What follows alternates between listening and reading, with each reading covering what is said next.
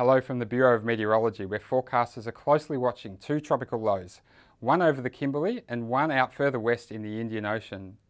Let's start by taking a look at the one over the Kimberley, where overnight the tropical low centre has moved ashore, but we've seen squally showers and thunderstorms and heavy rainfall impact parts of the western top end and the northern Kimberley. In the 24 hours to 9 AM, we've seen rainfall totals in some places of over 100 millimetres. Now, the second tropical low that we're watching is this one out further to the west in the Indian Ocean, where we've seen thunderstorm activity significantly increase overnight.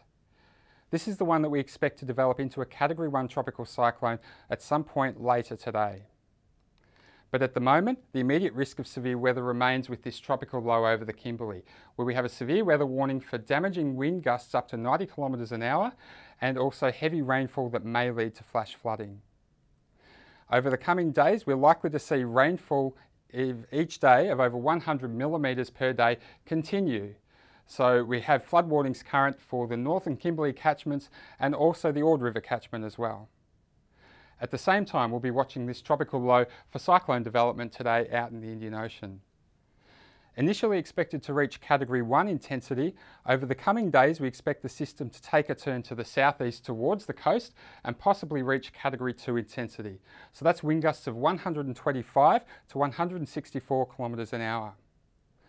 This black line, together with the grey shaded area, indicate uncertainty in the path of the cyclone and also the speed of its movement. So at this stage it's a little early to tell when exactly it will cross the coast, but it could happen any time between around Saturday and Monday at this stage. So in summary, we have severe weather warnings current for the top end and Kimberley, and flood warnings current for the North Kimberley catchments and the Ord River as well.